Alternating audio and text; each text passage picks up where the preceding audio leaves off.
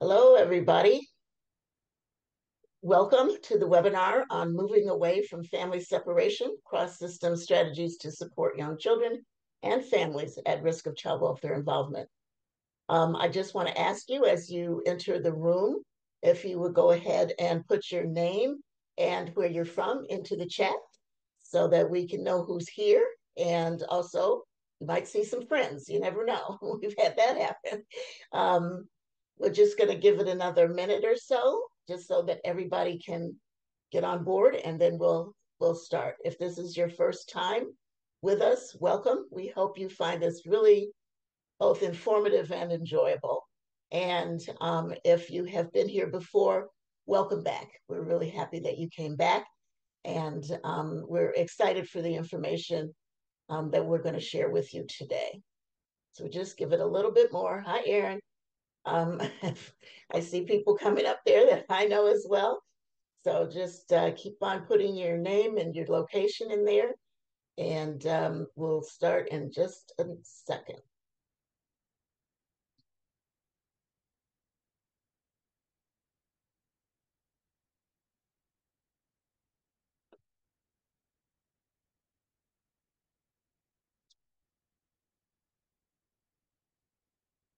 Okay, everybody can continue to do that. And I will go ahead. This is the second webinar in our series. And the title of this webinar is Building Upstream Support Strategies for Prenatal to 3 Child Welfare Prevention. I am your moderator, Cynthia Tate, with the Build Initiative. So welcome. Let's go. So the objectives for the webinar series are these: to raise awareness about young children and their families involved or at risk for involvement with the child welfare system, to educate participants about the racial disparities in family separation from child welfare involvement, and promote opportunities and upstream strategies for prevention for families and communities. And lastly, to provide examples of cross systems collaboration on behalf of our youngest youth.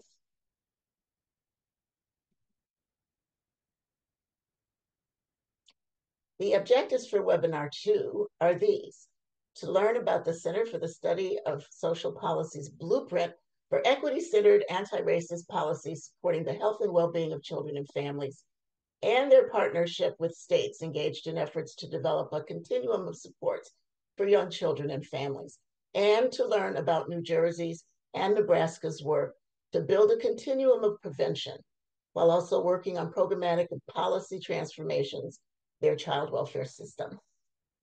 Hi, Dan.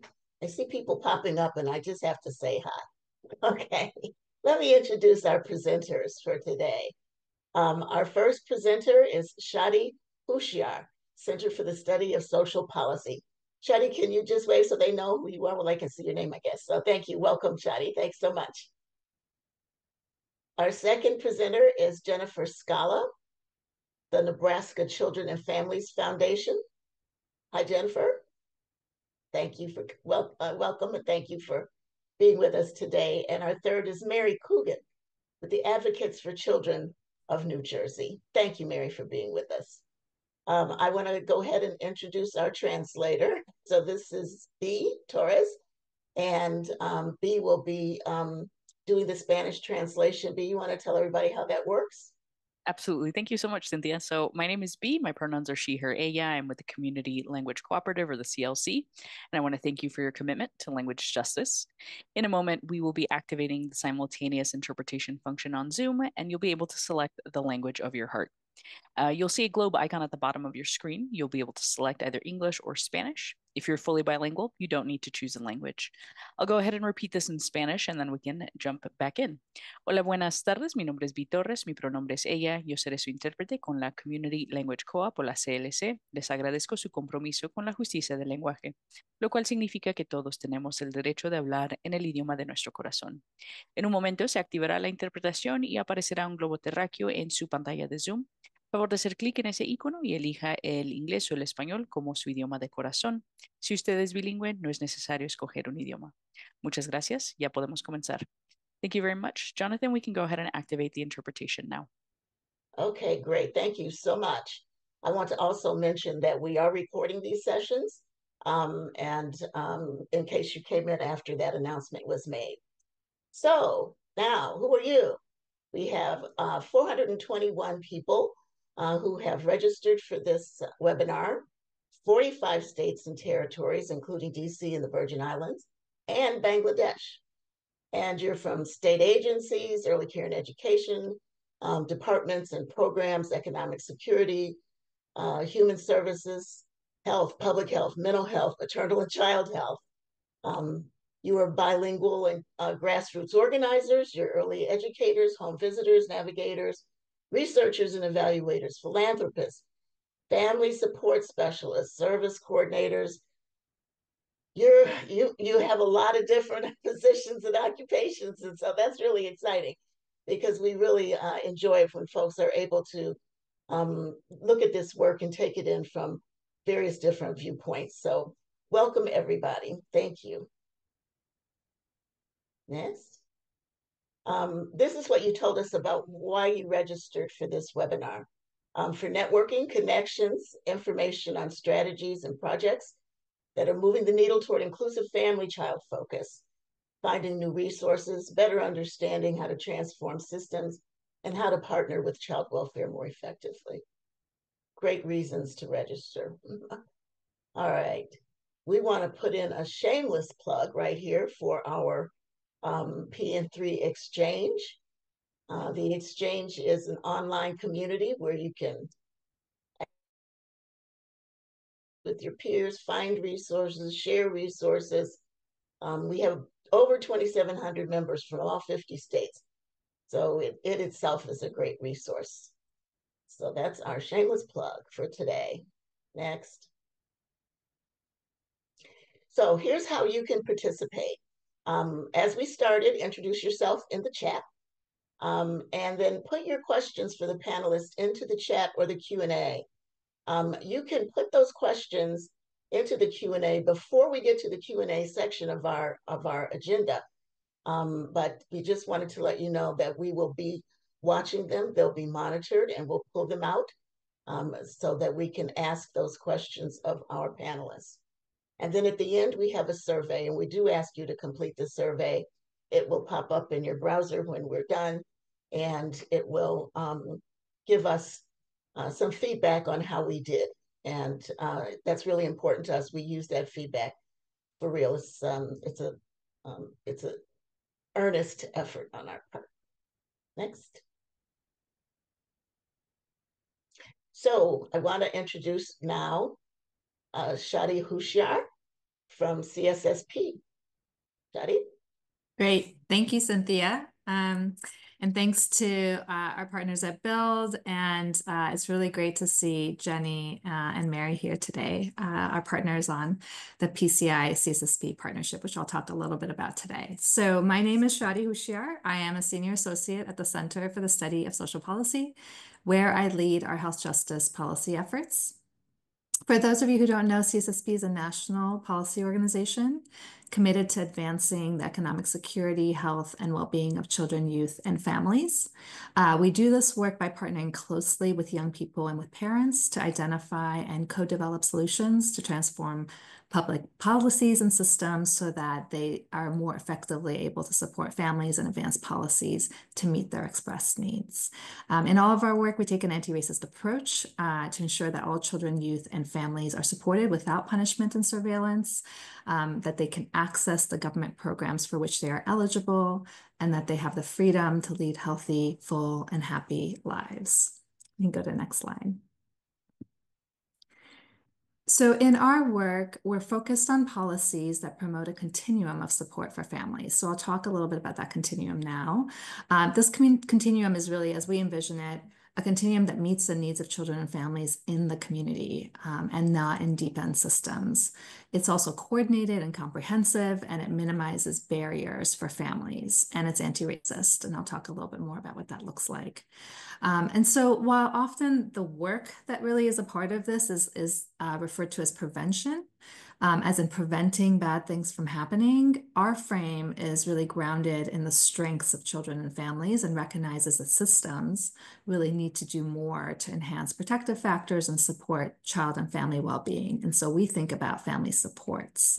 And we talk about support as in supporting children and families and having what they need to thrive and keeping them from ever coming to the attention of child welfare or other deeper end systems.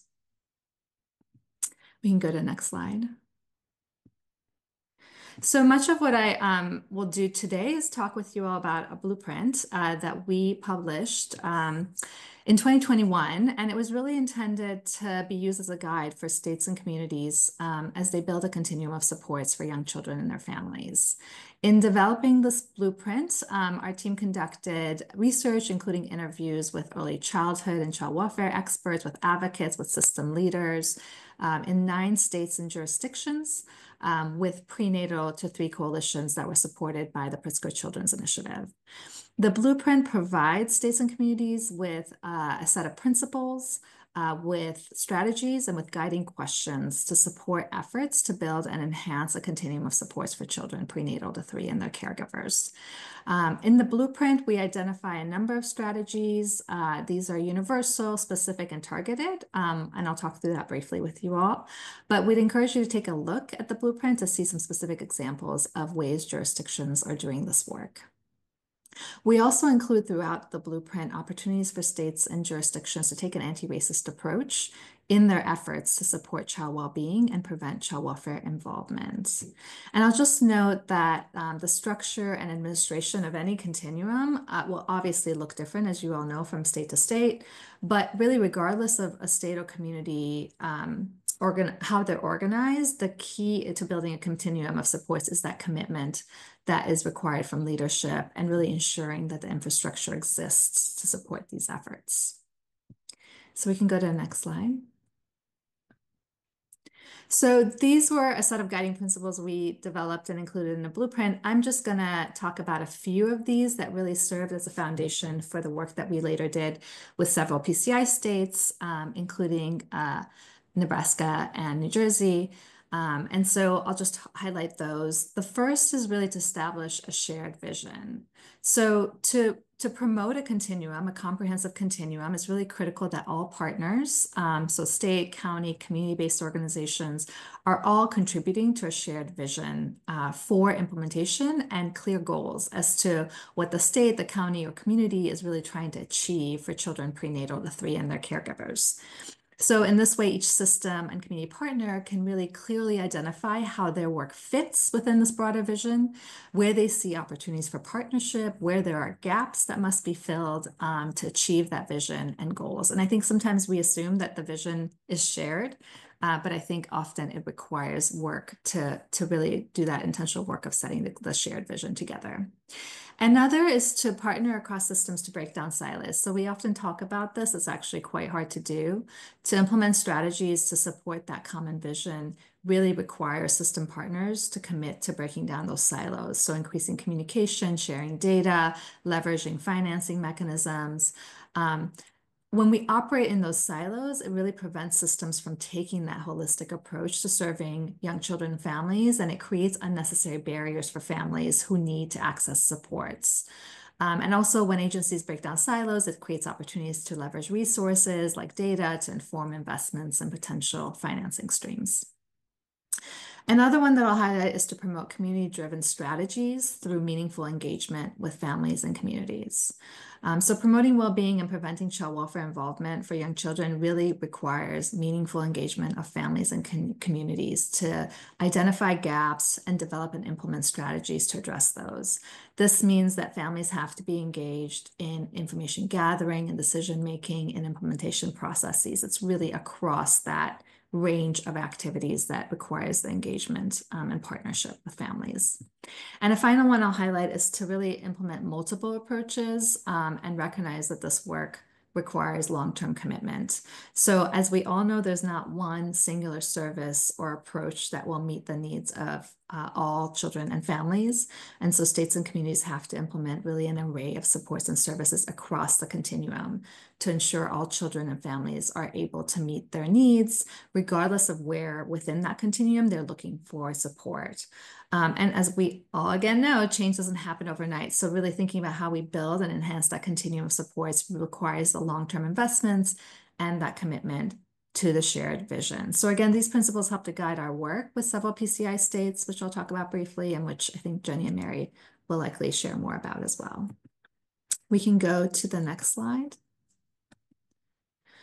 So as I mentioned, we had in the blueprint outlined strategies that are universal, that are more specific, and that are targeted. So I'll talk a little bit about universal first. So these, as we would assume, are those that include access to services, supports, and opportunities for all children and families to promote health and well-being. These supports are really critical to creating that foundation for well-being for young children and families and preventing involvement with child welfare in a child's early years and as they continue to grow. But we know that a lack of meaningful foundational universal supports for families, that systemic racism, and that failures of many child and family serving systems actively bring Black, Native, Latinx, immigrant children and families to the attention of child welfare for what's also often classified as neglect. And we all know the research has shown that nearly half of families who have their children removed from their homes have trouble paying for basic necessities like food and rent. So as states work to advance goals related to universal supports for young children and families, we think an anti-racist approach is really critical to thinking about truly transforming our systems to address those inequities and disparate outcomes around health, around early learning, education, child welfare involvement. In terms of strategies, as you can see in these universal supports, a lot of these are focused around health equity. One that I'll highlight is around removing barriers for families of color who are seeking access to community-based resources. So families who seek to access resources often face barriers in identifying which services exist in their community and navigating eligibility criteria. This is often because we have these fragmented, disconnected approaches to prevention and really complicated eligibility criteria that are established by policy and systems that don't recognize that families have these holistic needs. So one jurisdiction, as an example of ways that they're implementing strategies, they developed a navigation service to support all families with children 3 and under, regardless of income, in accessing the supports and services they want and need. And outreach happened with families at 5 key points. So during pregnancy, within a few weeks of the family coming home from the hospital, and when the child reaches age 1, 2, and 3, to ensure that they have this ongoing support. So we can go to the next slide. So in terms of specific supports, these supports provide services, opportunities for children and families with specific identified factors that are often associated with poor health, with early learning challenges, with well-being outcomes. So again, ideally, universal supports are providing enough resources for everyone to thrive, but because systemic and institutional racism often marginalize families of color and families living in poverty, we have these more specific supports that are needed to ensure families have what they need to thrive. So while the majority of poor families never come to the attention of child welfare, poverty is still the greatest threat to child well-being and a predictor of child welfare involvement. For these families, who are disproportionately families of color, key to supporting them outside of child welfare is through specific supports that mitigate the impact of poverty and other factors. So as an example, increasing household financial security or improving the ability of parents to meet their children's basic needs like food, shelter, medical care are really foundational goals in this area of the continuum. And so one strategy I'll highlight here is to increase access to quality childcare and early learning centers for low-income young children. We know that childcare is a critical resource that supports parents, that allows them to engage in work, promotes children's healthy development. However, decades of inadequate investment mean that most low-income families struggle to find and afford high-quality care. And this is particularly true for children and families of color who experience inequities as it relates to affordability, access to childcare subsidies, and the availability of childcare in their communities. And research shows that childcare is least affordable for Black and Latinx families with low incomes. So as an example of a strategy in one jurisdiction, they're using funds to provide early care and education opportunities ranging from home-based services to center-based early education services to school childcare partnerships for children birth to 3, who are at risk of not being ready for kindergarten, with a focus on both parent and child outcomes. And the work is funded through braided public and private dollars, and each childcare program is locally managed to ensure that the services meet the needs of the community. We can go to the next slide. So targeted supports are just that. They're meant to be very specific to meet the needs, the specific needs of families and children. For example, thinking about child abuse and neglect prevention. Ideally, all children and families would be able to, again, have their needs met through universal and specific supports. But we know that for many families, disproportionality and disproportionately children and families of color, there are gaps in upstream supports and needs can go unmet. And families' unmet needs often lead to a substantiation of neglect and family separation through child welfare. So the goals of targeted support really have to fill in those gaps. They have to meet those unmet needs, and they have to implement kind of targeted child abuse and neglect strategies in order to keep families of color from unnecessary deeper end involvement and prevent family separation. Many PCI states have set goals of working with their child welfare agency to support implementation of targeted supports through Family First. But we know that in many states, early childhood and child welfare have not yet established a really sustainable partnership to move targeted strategies forward. So just an example of a strategy here is to provide targeted community-based support to families at higher risk of child welfare involvement. Again, research has consistently shown risk factors associated with child welfare involvement include living in a high poverty neighborhood, social isolation, parental stress, family and community violence. Often families at higher risk of involvement with child welfare are disconnected from existing supports and services. And so it's really important to take a proactive, non-adversarial approach to serving these families. And states can do that by using data to identify which communities have higher rates of reports and look at how they can better provide targeted services to families outside of the child welfare system in those communities. So as an example, in one state, during COVID, as a result of the decrease in the reports that they were getting around child welfare, the state began implementing a pilot project in 5 zip codes that were traditionally high levels of reports, especially reports involving young children. And specifically, the state did outreach to families in these communities with no strings attached or threat of surveillance to support children and families in accessing services to meet their needs. Also, through the support of philanthropy, the state partnered with a community-based organization that uses a parent mentorship model and a benefit navigator to connect at-risk families to financial resources. So those are examples in each of the different areas of the continuum, and we can move to the next slide. So in the blueprint, we outline some suggested steps and some questions that can help guide initial planning for anti-racist policy and practice development, and really thinking about how you identify and implement supports and services that will make a meaningful impact for young children and families of color. So some of our recommended steps are, again, starting by creating that shared vision for how we do this work. And there are questions you can ask to do that. We've outlined them. Some of them include, do cross-system and community-based partners share an understanding of our overarching goals? And does our shared vision clearly articulate a commitment to equity? A second is to ensure equity in representation and family and community engagement and decision-making. So we talked about this earlier, but really thinking about the system and community-based organizations and partners, community-based partners that are at the table to inform and guide decision-making, and really thinking about who's missing our families at the table and engaged in a meaningful way. Another step is to understand the needs of young children and families of color. So really looking at your data, thinking about the needs of Black, Latinx, Native, immigrant children and families. What does the data tell us about outcomes and experiences? What family needs may not be met? Where should we be looking in terms of really building out this continuum of supports? Another is to identify and develop anti-racist strategies. So really thinking about what policy changes are needed to promote the universal, the specific, the targeted supports for young children and families of color.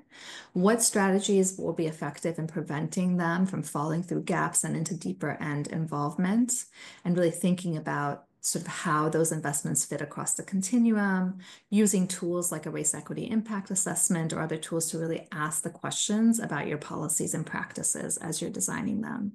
And then making sure that strategies are responsive to community needs. So thinking about processes you have in place to help inform, to use the feedback you're getting from families and communities to help inform and shed light on what's working, where there are opportunities for improvement. So we can go to the next slide. So using the blueprint as our framework, CSSB supported PCI sites in 5 jurisdictions to help them think about building and implementing a PN to 3 plan, a prenatal 3 plan for a child welfare prevention system that incorporates anti-racist policies and practices and the voices of families to support well-being of infant toddlers and their families. So as part of this work, each of the sites convened a prenatal 3 child welfare working group. So they identified cross-system teams that were made up of state and community partners. These often included child welfare, Medicaid, health and behavioral health, home visiting, early care education, community-based partners, parents, and families. They each developed a prenatal 3 plan that identified their shared vision, their strategies, and their activities that would be used to support children prenatal 3 and their families in their communities. And really thought about kind of relevant strategies across agencies, across entities and task forces that were engaged in this work.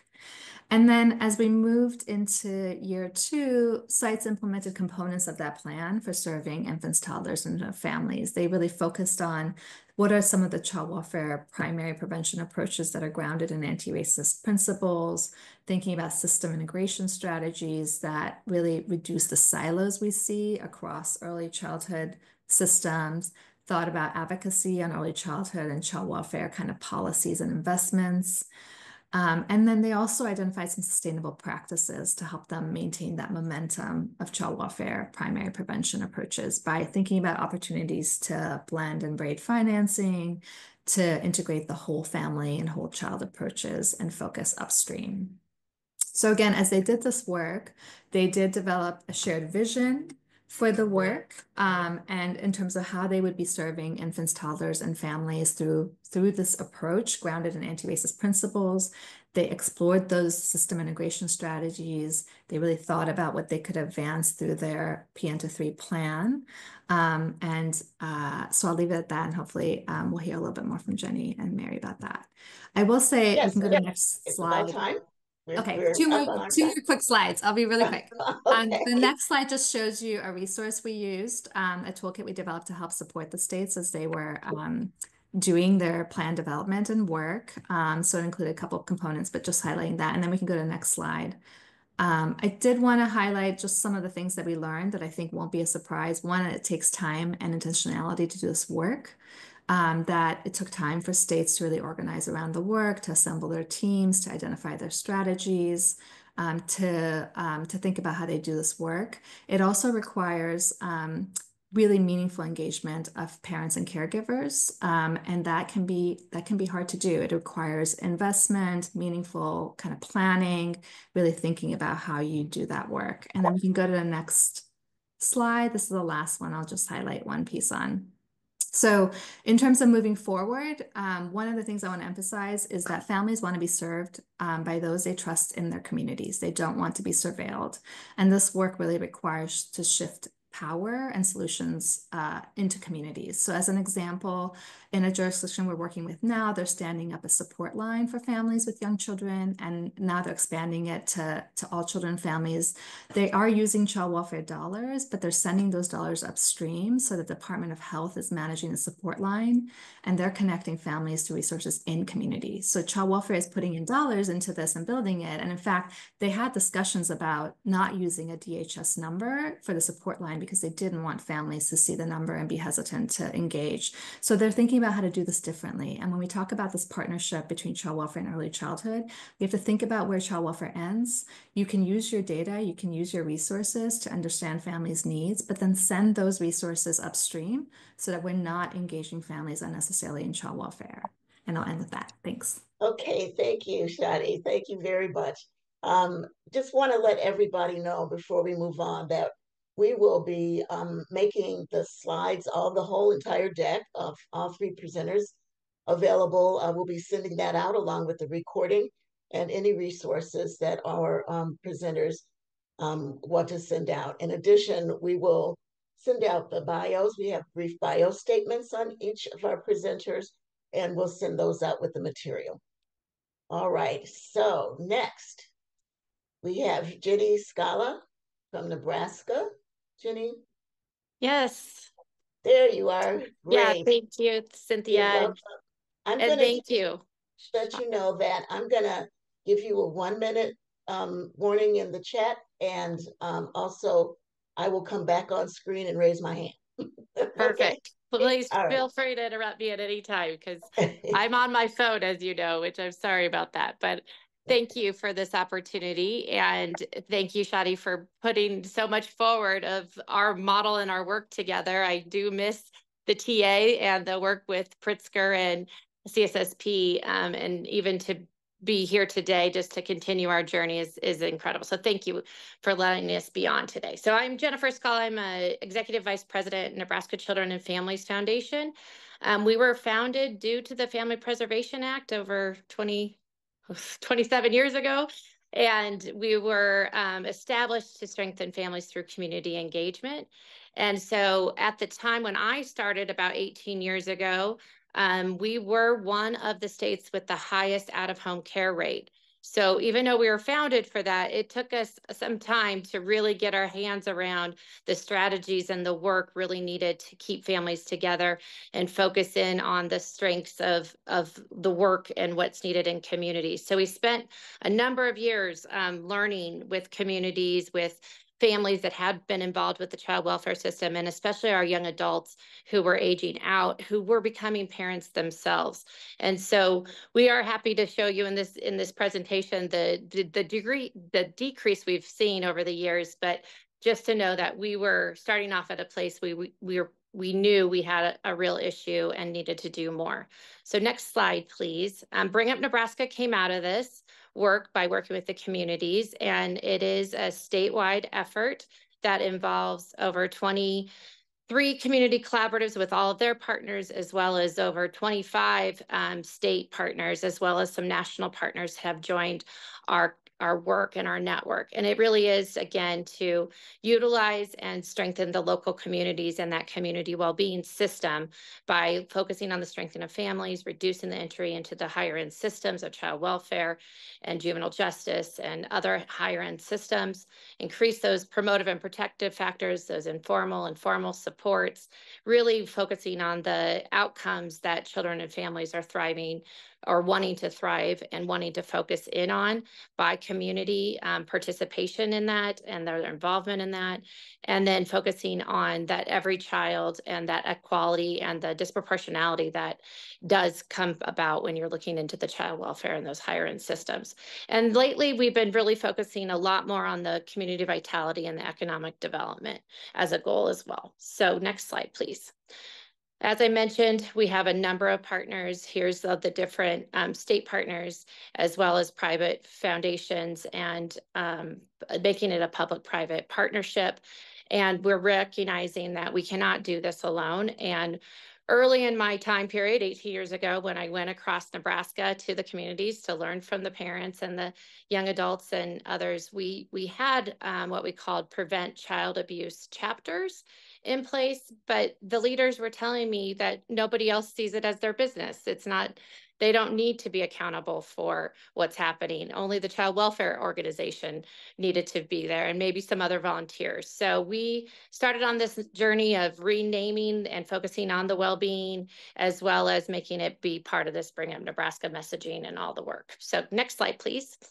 There are now 23 collaboratives, including our tribal nations, that cover all 93 counties in Nebraska. Again, been a journey, and some are just starting off, came about during the pandemic. So not all are fully robust prevention systems, but have really amazing starts and partnerships available to do the work that they want to be accountable for and share in the success around for families.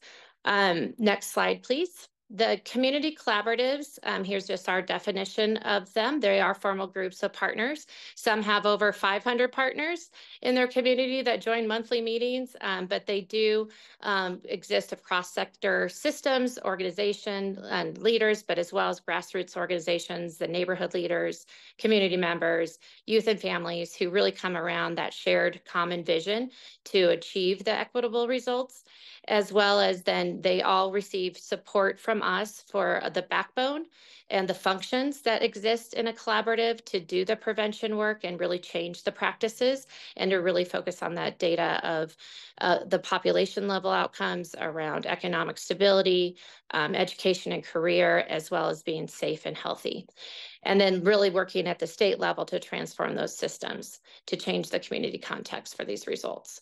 We do at Nebraska Children offer through the journey a number of lifespan initiatives that are nested within these community collaboratives, starting with early childhood. So this work today was allowing us to really focus in on what's needed for our prenatal to 3 families and young children, and really work inside our initiatives around home visitation, some of our social emotional work that supports our childcare work, as well as our work to really build and enhance quality childcare and early systems, as well as work with our first 5 Nebraska partners on our early childhood policy and advocacy. But as you can see, we also provide after school and summer programming, as well as then our older youth work that I mentioned before of youth that have experienced systems.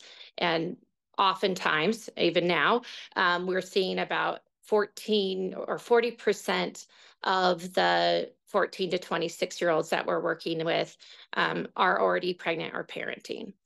So then we are also making sure that this family and partner strategies are really key to engaging the co-creation. So with the next slide, with Thriving Families, it just allowed us to go deeper into our lived experience partnerships and really focus on the disproportionality that we were seeing. And that is how we came about focusing, next slide, on Douglas County. And Douglas County is where we were seeing the most unequitable results, and we wanted to engage families in our Pritzker partnership and CSSP to really look at what more we could do, especially with the early childhood systems in place and with families that have experienced the lived experience that was needed to really change the system. Next slide. So we started with some data, and the data was around home visitation, because a number of our parent partners and lived experience partners had said that they wished they would have had more involvement with home visitation, especially as they left the hospital with their child. And so we looked into that. 19 of 33 zip codes did have some kind of home evidence-based programming, but as you'll see, the most impacted individuals or priority families, only 1.9% actually received a home visitation support. So then we started looking into the substantiations, especially by medical providers, so we could look at the pathway that was occurring. And we saw that 82 of 485 reports by medical personnel were substantiated, which again is a very small percent. Overall, a very small percent of our 100,000 families that are involved, only 2,000 are actually substantiated right now. So again, we are unnecessarily putting families in a pathway that doesn't get them the support. And so we engaged the partners, families, next slide, to be able to tell us what they really did want, and co-created the strategies based on the home visitation needs were not being met. parental information request that they were wanting was really focused on then putting current trainings and things in place. The disconnect in where and how parents wanted to participate was able to be addressed. And so we met the families with their children at their locations that they designed and wanted to be part of. The inequality or inequity around poverty and place and race in Douglas County very much exists, and again wanted to reach the families most impacted here. And then we were able to engage the medical provider community and look at the reporting and the DHHS findings to make sure we were using all of that information to come up with the recommendations and the actions. So next steps, or next slide, they are the steps. A universal resource center was suggested. And we started one with the input of the parents and many others, and it's called the Bridge Family Resource Center Network. They asked for a better ability to get their needs met by central navigation, not only by having bilingual staffing, but the capacity to be able to ensure that their goals got met right when they acknowledged what they were and what their needs were.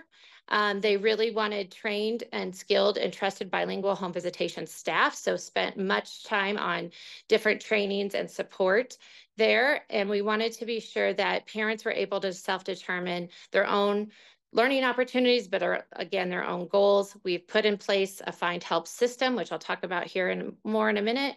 And that finally they wanted that safe space wherever it is to communicate these needs, make sure there's co-creation going on in their own native languages, and make informed decisions all the way up to our state partners that have been involved with this journey.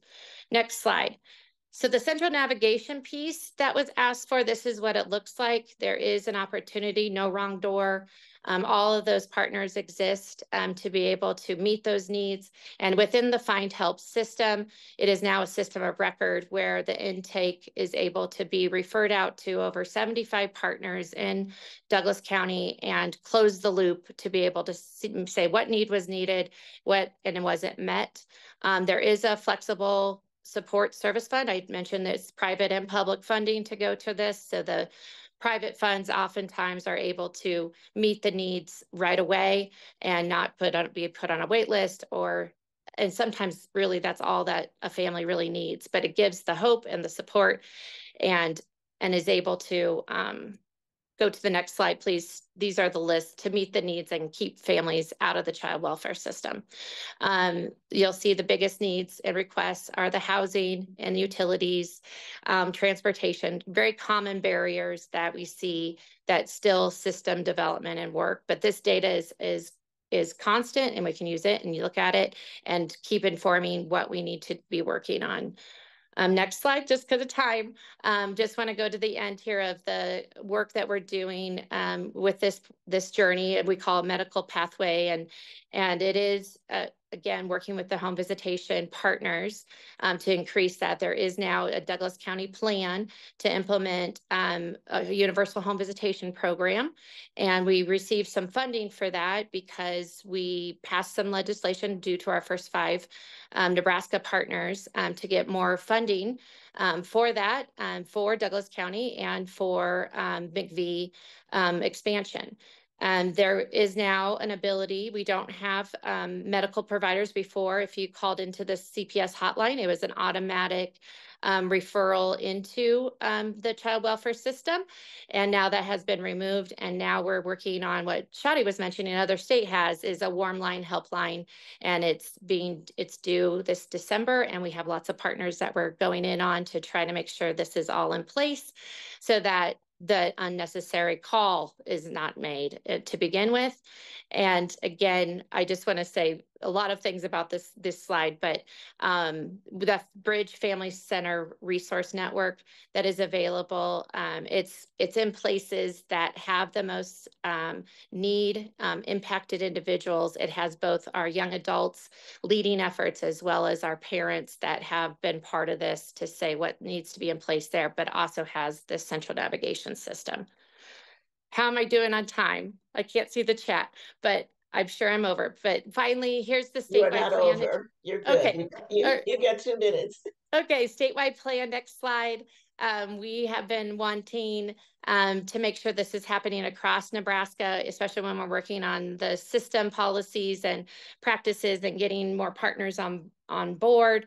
Our DHHS partner is now funding the collaboratives themselves in a $6 million amount a year to utilize some of the state general funds and TANF funds into the future, because as you can see, a lot of this is concrete supports and true prevention.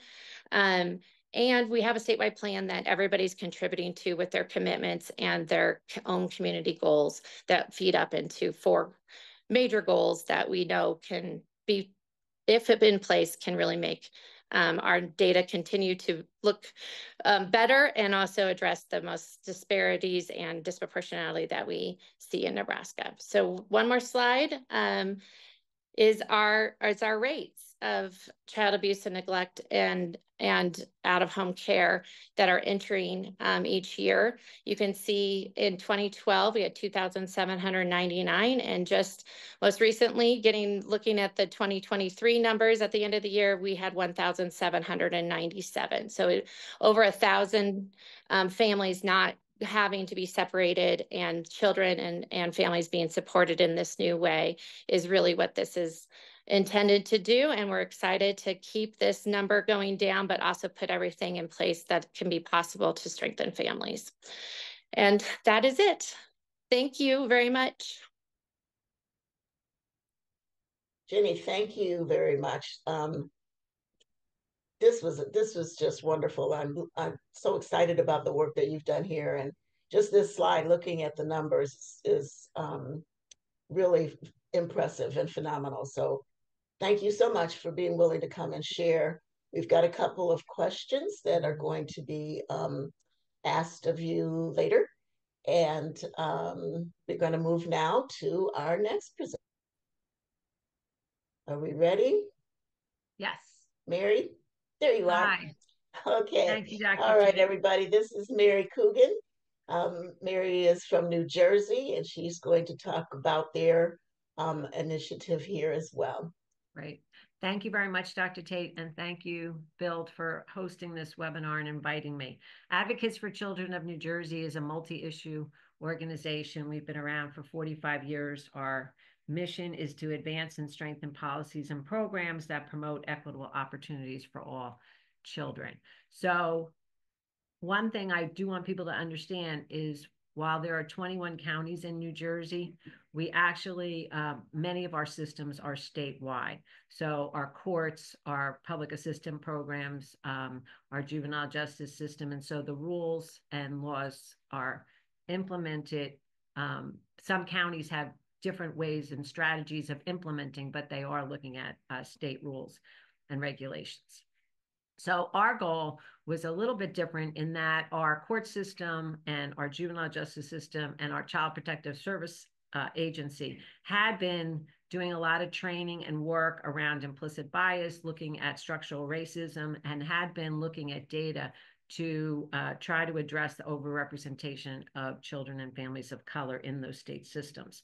So ACNJ, in working with our New Jersey Department of Children and Families, took the approach that we were going to try to identify state and county infrastructures and statewide committees and task force and work groups that make decisions regarding services or assistance to the PN to age 3 population directly or to their families, and any services related to maternal and child health, early care and education, and child welfare, and see how we might better integrate those systems. And thinking that we really had too many, and there were oftentimes many different groups working on similar goals. So in an effort to do that, we thought we might also be able to eliminate barriers to parents accessing the services that they've identified as what they need for their children and themselves to thrive. And then we wanted to try to create some type of a feedback loop so that there would be feedback from parents on how to improve those services and continue to reduce barriers to access. So we did a legislative review of existing entities and task force, and that helped us identify three main entities to focus on because of their focus on the PN to 3 population. Can I have the first slide? So these entities are listed here. The first, we have 3 regional maternal child health consortia, which are separate nonprofit organizations. They are licensed by the New Jersey Department of Health and funded by the hospitals that provide maternity services and to families, some grants and some state dollars, and they are regulated by the Department of Health. Their primary function is to provide prevention activities, consumer and professional education, data analysis, infant and pediatric follow-up, and coordination of transportation systems and the development of a comprehensive plan. The consortia also are lead agencies together with other community organizations to connect the PN to 3 population and their families to services through what we call the Connecting NJ Hubs, which is the second item listed on your slide. The hubs use a county-based single point of entry system for families to access prenatal care providers and community services with a goal of helping their families thrive. Some of the hubs are funded by the New Jersey Department of Health, and others are funded by the New Jersey Department of Children and Families. First Lady Tammy Murphy had made the hubs a focus of her Nurture NJ campaign, which was aimed at reducing disparities and ensuring equitable access to maternal and infant health care. Parents can access programs such as evidence-based home visiting services, referrals for health care, early childhood and family services, and get linked to community programs that might provide things like diapers, food, or also childcare. The Department of Children and Families also provides funds for case management staff, early childhood specialists, and for those who are in the process of helping us roll out our universal home visiting, there are also community alignment specialists. The referral services through the hubs are free for mothers, fathers, and parents who are caring for children and guardians. And the idea is to do a warm handoff to the community provider. The last group on your slide is the County Council for the Young Children. Now, they were created to bring parents and providers and county leaders together to identify the needs of families of young children in that county and make recommendations regarding the service array within the community, and to hopefully in that process strengthen the collaboration between parents, families, and the local community providers in the areas of health, family, and early education. And also for some of them, they help promote parent leadership and support at the local level. The county councils employ different mechanisms such as surveys and focus groups to gather feedback from parents and providers to inform their own work and to inform other assessments. And in talking to many of them, it appears that the providers are often the ones doing the training for the parents. So we met with different county councils, we met with the consortia, we met with people working on the hubs, and then tried to visit some of the sites, either virtually or in person. So next slide. Here's what we learned. Those staffing the county councils were very committed to engaging and partnering with parents to help their families thrive. The more successful county councils were connected to other entities such as the Connecting NJ Hubs or the County Child Care Resource and Referral Network. Parents identified issues through their health and education subcommittees, and the community partners provided the training for the most part. Parents also in different county councils had advocated for issues that they thought were important with the assistance of the staff of the county council, such as providing a guide for the County Department of Human Services and how that worked, but a guide that the parents would actually understand. One county actually advocated for a change in the bus route because parents were having problems getting to the locations they needed to get. There was another county provided training for parents to get their child care certificate, thus improving parent skills and creating some potential job opportunities. Funding was a concern on most of the counties to take on some additional work because these county councils are funded by the preschool development grant from birth to age 5 through the Administration for Children and Families. Next slide.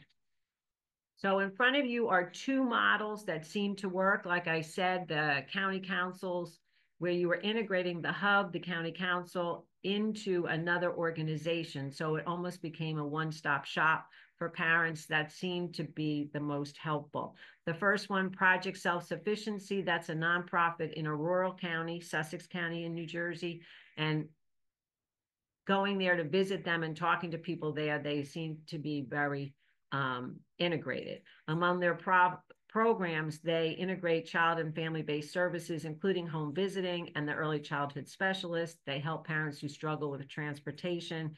And they also are the lead for their county council for young children and their Connecting NJ Hub. They also have something else, which in our state is known as a Family Success Center. These are funded in large part by the Department of Children and Families, and then they can seek other grant funding. These are one-stop shops that provide wraparound resources and supports for families, the idea before they find themselves in crisis. They can offer primary child abuse prevention services to families. They bring together community residents to sort of identify what issues are of concern and where they need to act. There's no cost to accessing services through the Family Success Centers. And they try to be a warm and welcoming environment and to families, providing family-friendly activities and resources such as job training, literacy training, enrollment in healthcare programs, et cetera. The other is Program for Parents. Now that is located in New Jersey's largest county, here in Essex County. They are also the leading child care resource and referral agency in Essex County. And that connects families with children to childcare programs, school-age programs, as well as community resources such as housing, rental assistance, homeless shelters, food pantries, et cetera. Again, sort of a one-stop shop. The Essex County Council for the Young Children is also located within Programs for Parents, and they have a robust leadership training program for parents. And they also have a Family Engagement Network, which is sort of a learning network for families, for organizations in the community who want to learn how to engage families, how they can do that and meet any state or federal standards that a grant might require. So the County Resource and Referral Agency, which is available in every county, they provide information regarding different types of child care programs, other social service programs, and administer what we call our child care subsidy program, which helps income eligible families with the cost of child care. And they also provide training and technical assistance to child care providers.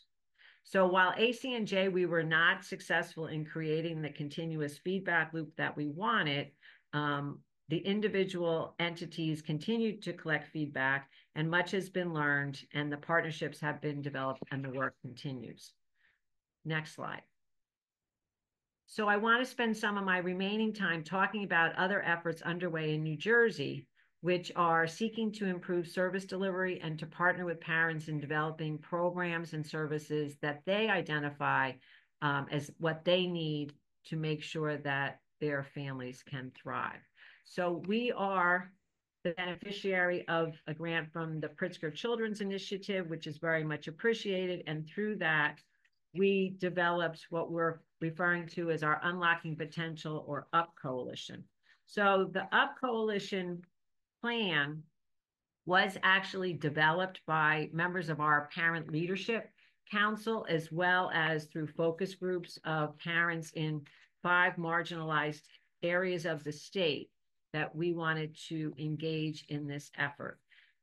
Through that work, and also the work of our state partners, which include parents, departments and agencies, as well as community organizations, the UP Coalition identified their vision and mission, which is to prioritize the voices of expectant parents, caregivers, and service providers as the driving force for prenatal to 8 services. The UP Coalition envisions a world where their collective effort results in strong, more equitable communities where every child thrives and families find support and opportunity. Together, this team will foster empowerment and racial equity to transform the future of generations to come. So there are 4 aims of the UP Coalition. The first is to lift up parent and provider voice. The second is to step up maternal infant health care and family supports. The third, raise up high quality early care and education for infants and toddlers. And the fourth is to build up systems, resources, and a culturally diverse workforce. The goals of the UP Coalition are to make sure that voices of parents and service providers statewide are valued and utilized to inform the PN to 3 policy and programming, that all women are able to receive adequate prenatal care for themselves and their children, including home visiting, maternal depression screenings, breastfeeding, food assistance, and nutrition, that families with infants and toddlers have access to high quality childcare options based on parental choice, that there is a robust supply of PN to 3 services deemed essential by families residing in the selected communities, and that they are accessible to families, and that the PN plan will evolve as the state and local and family leaders learn more of the needs of families and what is feasible to achieve. The second thing I want to talk about is the New Jersey Task Force on Child Abuse and Neglect. I actually currently co-chair that task force with the Commissioner of the Department of Children and Families. That is made up of representation from a lot of state agencies and departments, but also people in the community, and including public members, parents, and youth. There is a subcommittee on race, poverty, and neglect, which has been looking at ways to reduce, again, the overrepresentation of kids of color in the child welfare system. New Jersey has, and we've had presentations on this over the past couple of years, implemented most of the programs which are considered poverty reducing programs, which do help strengthen families and get families out of the child welfare system or keep them from being involved in the child welfare system, except that our data is showing that we still have an overrepresentation. So we recently had a conference in October and tried to facilitate, well, not tried, we did have a conversation with the groups of people that are typical mandated reporters in New Jersey. We are all mandated reporters in our state, but the high volumes of calls to the child abuse hotline come from law enforcement, medical providers, and educators, similar to most states. So sharing the data with them about, and this is probably similar to most states, about 80% of the calls to the hotline concern allegations of neglect. Approximately 80% of those calls, are of allegations of neglect. However, of the, let's say, 67,000 neglect reports investigated on an annual basis, less than 4%, probably closer to 3.5%, are actually result in a finding of neglect. And then when you look at the percentages in terms of demographics, the data shows that 30% of the neglect reports involve Black children, when only 13.5% of New Jersey children are Black or African American. 32% of the reports involve Hispanic children, who comprise 29% of all New Jersey children, and 43% or 43.8% of the New Jersey child population are white, but only 29% of the reported child abuse and neglect allegations are white children. So the question really is how to reduce the data, reduce the surveillance and investigation of families, similar to what Nebraska was trying to do, because that causes unnecessary trauma. So in having the conversation, we looked at common scenarios, and then we've been having some focus groups with these reporters, and also having surveys to kind of get a sense of why they make the reports, what's the result they are looking for, and then we're going to come back together in 2025 to determine the next steps to address the overrepresentation.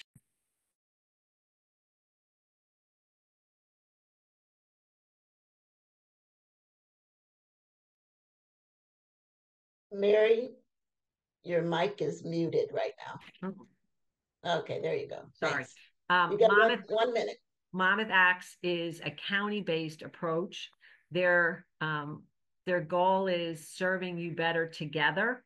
They are looking to help residents who need county resources access those resources, but their principles in terms of implementing is to make sure there is consistent resident and community voice in every step of the process, bending the curve away from crisis response and toward family supports and prevention, building systems and responses which promote racial and ethnic equity, assisting communities through organized systems of service, and building resilient communities utilizing trauma-informed practices. So I really would encourage people to check out their website. And the final thing is New Jersey Safe Babies Court Teams, which, as many of you know, is an approach that was developed by 0 to 3. We have it in 3 counties here in New Jersey. And what it does is these are involving families who have entered the system because of abuse or neglect or are at risk of entering the foster care system. But it is a judge-led and approach staffed by a full-time community coordinator.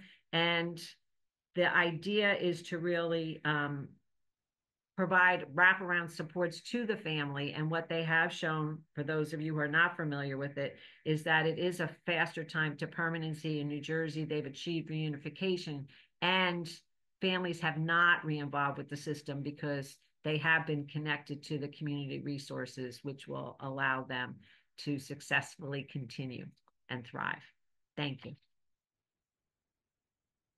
Thank you, Mary. Lots of information. Once again, it's just a great presentation, and so happy that you mentioned the Safe Baby Court Teams. They're a particular favorite of mine.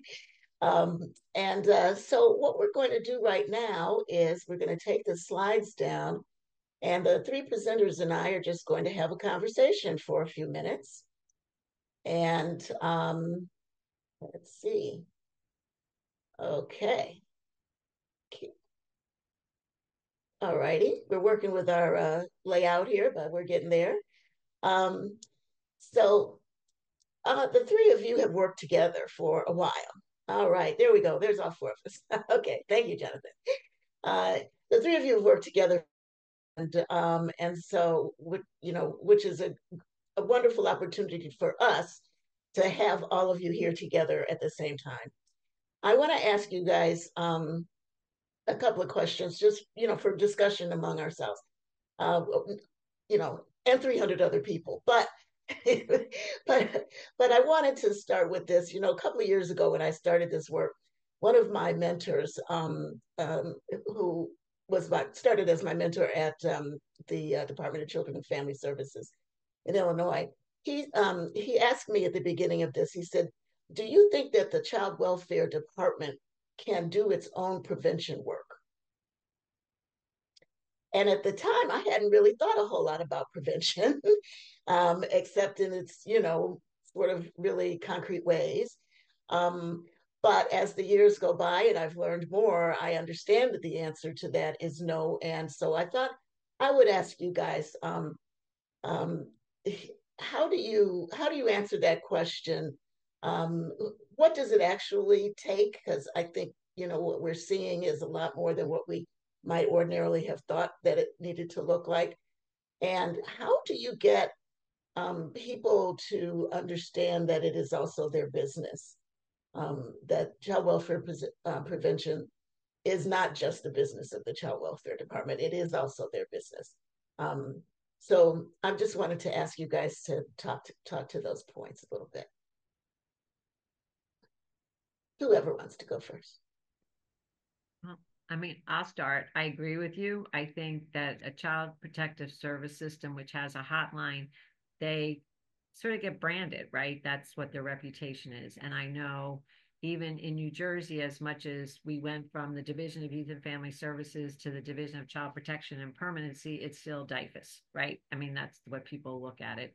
And they look at it as a worker coming to their home who, well-intended, wants to help them, is going to take their child away. So I think that's why we've looked at other things in terms of calling it the Connecting NJ Hub, trying to find the family success centers, which are not while they might be funded by our Department of Children and Families, they are not labeled as such. They're more independent, and that may give parents a better sense that this is a community provider and somebody is not really surveilling them, right? But I think that is a constant struggle, and it's something that we've talked a lot about in the UP Coalition, and talking to parents who are in many instances always going to hesitate, because even when they've gone to public programs, if they are families of color, there's a greater chance that someone from Child Protective Services is going to be knocking on their door. Yes. Yes. Shetty, were you gonna? No, I think that's all right. I think from our perspective, one, we look at the history of policies and systems, and when we do that, we can see the harms that systems like child welfare have perpetrated on families and on communities. And so I think it's really important to understand the history of these systems and what they have meant for families and family separation. And so that's one piece of it, is just making sure people understand that historically this has not been a system that has been helpful to families. More often it has harmed them. So that's one piece. I think the other is that child welfare can't be the solution. It has to be part of the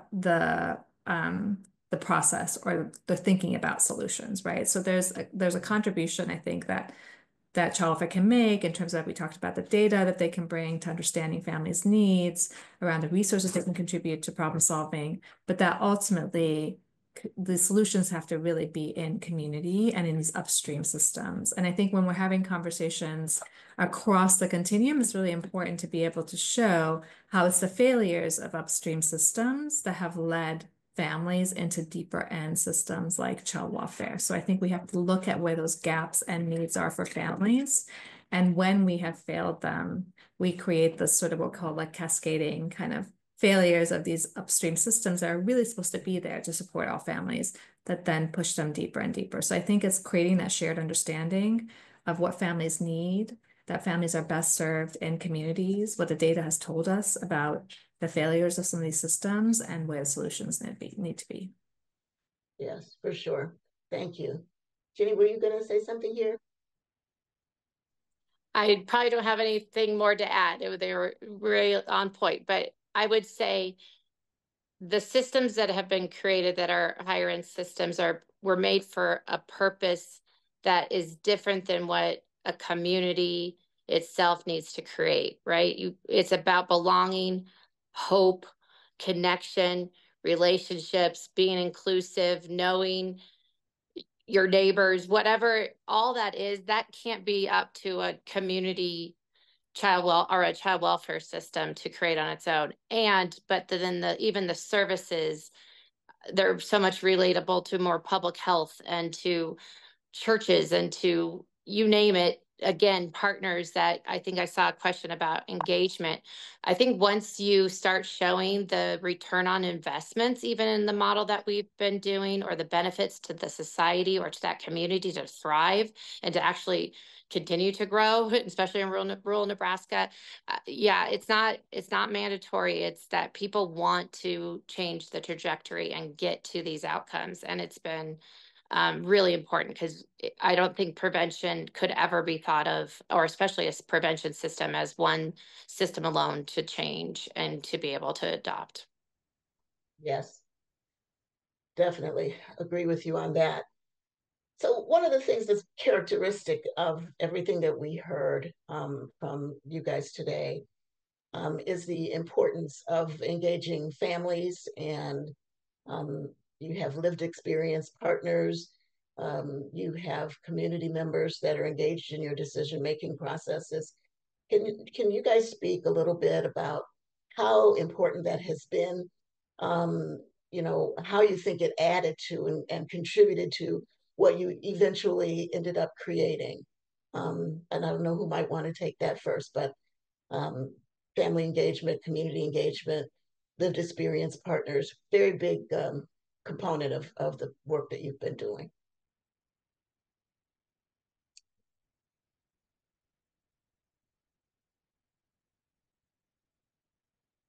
I was going to say, Jennifer, why don't you go first? I could do that. Thank you. Yeah, again, we started right away engaging the young adults and the parents that were impacted. And we still see that young adults, because of the bias and the unfortunate circumstances that a lot of our young adults aging out of foster care are experiencing, that when they're having children, they are getting reported into the child abuse and neglect hotline. And we have to make sure that they are involved in these co-created solutions. It's everything. They've not only been impacted from what they experienced, but also they want to return and oftentimes try to return to their families, and they see the needs that their families have. And so we have to look at those cross-generational families and those supports in this community-driven way. And I would just say, even just from a community meeting we had with lived experience partners sharing how this has changed and the impact that they've had, it's about hope. It's about, they never thought anyone believed in them, that they now have this opportunity to even change careers and get into the supports that they've always wanted, having 4 kids and being a single mom. And that whole thing is changed. And then they also want to support other parents that are in that. So I think it's all about, it is the absolute change. It's the absolute change that is needed for not only it's the social probably mirror we need to be looking at when it comes to, are we really at a prevention place if we don't have all lived experience partners really contributing to the solutions? Yes, yes, good question. All right, I'm going to ask you guys a couple of questions from our audience. One is, obviously, you both talked about lots of organizations being involved. And one of the questions that our audience member has is, how are these organizations motivated to cooperate or to participate? Are there requirements, or just how do you go about motivating the different organizations to join your collaboratives or your networks or those things? So I'll start. I think for some people, it's because they're as frustrated, they want to see change, right? And so, but they also will stick with it when they see progress being made. I think sometimes you have some grant funding, which can help a grassroots organization. And I think that is important because it's the grassroots organizations that know the people in the community, and I think can help prioritize what the focus might be. And I think even with they need, to me, in the same thing with the parents and youth, I think they need to feel that they're being listened to, that they're going to be part of the process, and that you're going to implement the changes that they suggest so that they are an equal partner in this process. I think that's really important.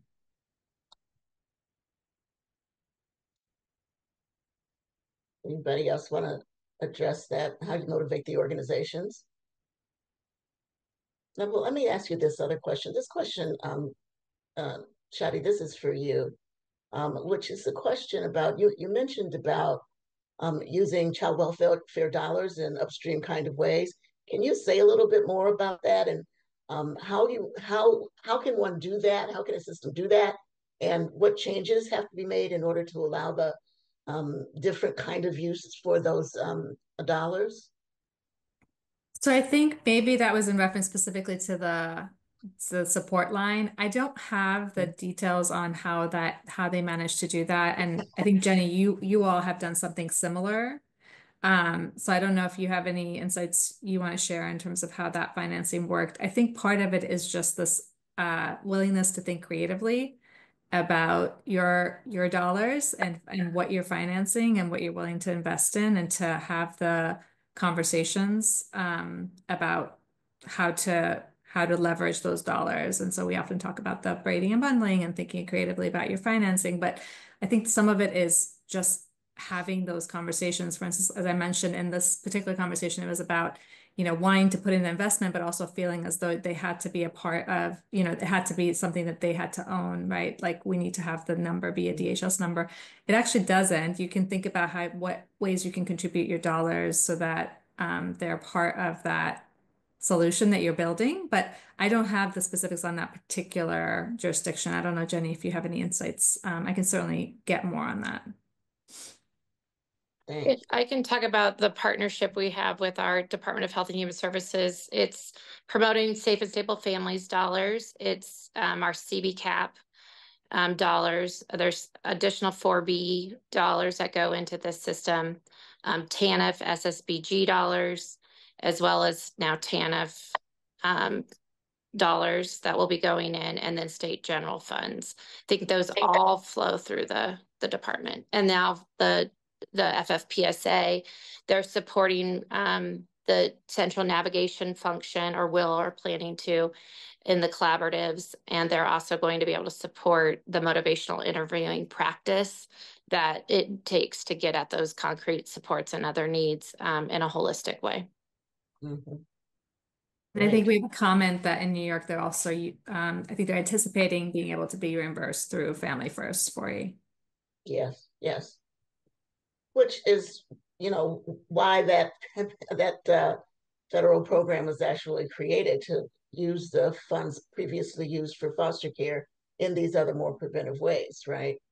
Correct. So but I know initially New Jersey struggled because we had what the state wanted to use as its matching dollars. They wouldn't allow it. I think and I also think they were limited initially in terms of what programs could be used. But I think that is expanding, and people are starting to think outside the box. But like with everything else, people have to be comfortable with changing how they do things and talking to their colleagues at other departments and trusting that people are going to move forward together. Absolutely. I have another question for Jennifer. Have you explored having the Bridge program partner with Help Me Grow or 211? Yeah. Something like that? Yeah, I should have talked more about that whole piece. Our Help Me Grow was supported by the Pritzker and the prenatal 3 plans. We put it into our PDG application, and unfortunately it did not get funded this round. So those that got PDG, congrats. So we are working with it inside of with our medical providers and in the system that I talked about with central navigation and our 211 and Find Help system already. So we just have to keep the screening and the providers engaged enough without some of the dollars that we had put into the PDG grant. So we're hoping it's still there. I'm not sure it's going to be as formal as we had it as the Help Me Grow system and being part of that network, just because of the dollars, but it's exactly what's needed in that early childhood system. Yes, yes. Other states are starting to do that too. I want to ask about CCR&Rs. And I think maybe both of you mentioned it in your programs, I'm not sure, but we did get a specific question during our registration process, if you see a role for CCR&Rs. So since you guys mentioned them, I assume the answer is yes. And then maybe you could speak a little bit to how that works. So I would say yes, because if parents are, so in New Jersey, the CCR&R is typically an agency in the community. And so parents are aware of that agency. And so to the extent the agency who in New Jersey qualifies the parent to be eligible for a subsidy payment for childcare, but also provides training for family childcare providers, childcare centers, does some of the licensing requirements in terms of, so that people are in compliance, what they need to do to open up a center. But also, like I explained, the one example, they are also referring parents to other resources in the community. You can turn that into sort of a one-stop shop, right? But with all of these, and New Jersey has tried different iterations, to me, what I'm taking from all our experiments, what I'm going to say is you really need to be talking to the parent. Where is the location that they would go to? Where is the central location for them? Is it the Family Success Center, or is it the CCR&R, or is it some other entity, what we're calling the Connecting NJ Hub? And that's sort of where we are now, because people can go to 10 different places and may get referred to 10 different places before they get the services that they actually think they need. Yes, for sure. Anything else on the CCR&Rs? Well, let me ask for the last question. How can people start in their own local communities, leveraging their public and private and philanthropic partnerships to really support their grassroots organizations and get them going if someone in their own communities wants to start working on this? Where should they start? I don't know who wants to start with that question. Shadi, maybe we'll ask you to start with that question. So, I mean, I think that may be better suited to our local partners, because I think you guys are doing the work of thinking about how to really support grassroots partnerships and work. I mean, I think partnerships are essential. I think everyone has a role, right? Like, I think philanthropy certainly has a role. I think moving into the next few years, we're really going to have to think together and really partner in terms of thinking about solutions, both protecting and preserving what we have, but also looking at how we can continue to do the work of reimagining the ways we support families. But I would look to our local partners for their ideas here. So, yes, I mean, the reason why I brought up Monmouth Acts, which is a county, but that was the County Department of Social Services trying to figure out how they could do outreach to a community that was very different demographics than what that county had initially been. And they were finding they weren't reaching the Spanish speaking families, right? Because they traditionally wouldn't come out. And so my sense is going to churches, or any other faith-based organization, and talking with people who are the people in the community that people look to, I think is a great place to start. And when you kind of decide what your plan is, I know here in New Jersey that we're fortunate that we have some funders, right? Local funders. But I think once you have a plan, if you go to a local funder, sometimes people can combine things. There's funders that want to, take whatever resources they have and work together to make a change. And so they know each other. So, but I think it is good to start with the agencies, if you can, that are doing some of the work, the faith-based organizations. But I think you also should try to involve your county boards of social services that do the programming. And then I do think it's good to touch base with either your Department of Health or your Child Protective Service Agency, because most of them are trying to do outreach and could help facilitate, getting coverage on certain things, because they know the regulations and they know what you have to do to make sure you get payment. So even a Medicaid office, right? I think many of them are trying to stretch limited funds as far as they can, but they know what you need to do to make that funding cover some type of service. Good advice. Well, we're just about at time. I just thought I would ask for a final thought from each of you, a very brief final thought, something you want to share with our audience. Before we wrap up.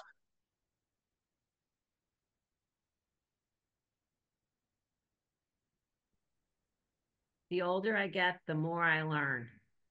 So we can never stop learning. I love that. That is so true. Thank you for that.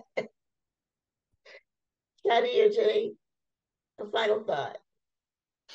Yeah, Go ahead. Thanks, Shadi. I agree with the learning. There's so much more that can be done here. I was thinking about even exercise we did with a longstanding collaborative the other day about the disruptive thinking and challenging. It's called the TRIZ. I'm sure many have done it, but it's amazing to really think about all the things that we know is what we need to do, and we know what's right. Like Shadi, you laid it all out, right? But how hard sometimes it is to get there and to really say that we are needing to change this whole thing, And so anyways, thank you for the moment and time. Appreciate it. Thank you. Shadi, looks like you I get would the last word. Yeah, I would just say thank you to Jenny and Mary and everyone else who's doing this work. It does often, Jenny, does feel easy to say this is the work that needs to happen. It's a lot harder to see it happen. And I think we've been humbled by, the opportunity to be a part of the work that you all have done, really trying to do this work of coming together to create a shared vision, to really think about how we support families and have a continuum that makes sure families don't fall through. And I think we just have to keep going and keep being creative and, know that it takes time, and we have to just continue to sustain that commitment and have that clear vision of where we're trying to go. Absolutely. Words of wisdom. Thank you, all three of you. This has been so enlightening and also encouraging. So thank you for your work, and thank you for being here to share it with us today. That is it for us. We are wrapping up. We would like to remind everybody that there's going to be a survey that's going to pop up in your browser when we're done. We would very much like for you to fill out the survey. But beyond that, thank you so much for being here. We hope that you enjoyed the information that was provided. And also, I hope that you can feel the commitment from the folks that have talked with you today. All right. Thanks, everybody.